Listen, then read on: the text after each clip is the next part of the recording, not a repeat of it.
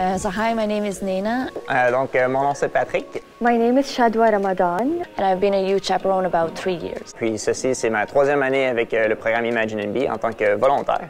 What I like most about Imagine NB is that you get to experience a lot of things that you would not normally do by yourself. And also the youth, just so inspiring to meet them and their projects and just their attitude. They come here and they want to change the world, and it's just so inspiring to see that. Il y a plusieurs choses que j'aime du programme. C'est dur d'en choisir une en particulier, mais je crois que le fait que de voir comment impliqués les jeunes sont à vouloir faire un changement qui est positif.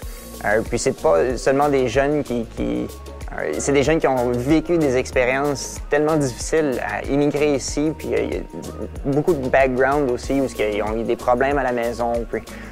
Puis de voir qu'ils ont toute cette motivation-là envers un même but de changer le monde pour le bien, pour moi, c'est merveilleux.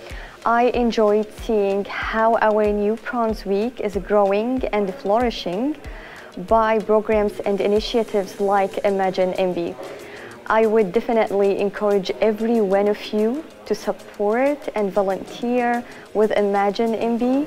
I would really recommend the program to others, especially for people with also a migration background like me. I came from Belgium and I didn't know anybody here. I got connected just as well as the youth with resources, connections, just people around. I made friends, so for me that was a big thing. But I think in general, like even for people that are from here, you get to know so many things about New Brunswick, so it just enriches your experiences all over. So.